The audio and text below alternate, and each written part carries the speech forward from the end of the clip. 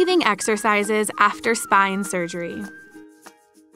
After your spine surgery, you will not be taking deep breaths like you usually do because you are extra sleepy, on pain medicine, and feeling sore from surgery.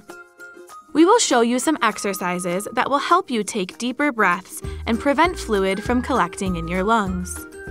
Before surgery, you will receive a breathing device called an incentive spirometer, or IS.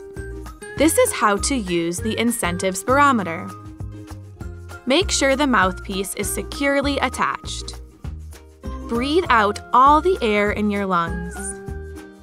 Seal your lips around the mouthpiece.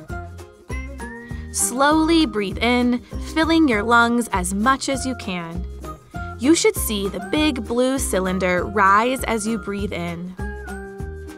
Your goal for how high you should get the blue cylinder will be determined and set at your appointment before your surgery.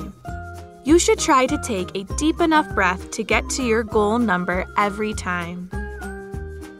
While you are breathing in, make sure the small blue piece on the right side stays between the two blue arrows.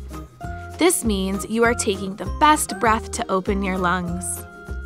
Try to do 10 breaths every hour while you're awake. You will receive a spine poster after surgery where you can keep track of how many times you are doing it. While using the incentive spirometer, you may feel the urge to cough. This is okay. Coughing is good for you because it helps your lungs open even more and get rid of mucus that could cause pneumonia.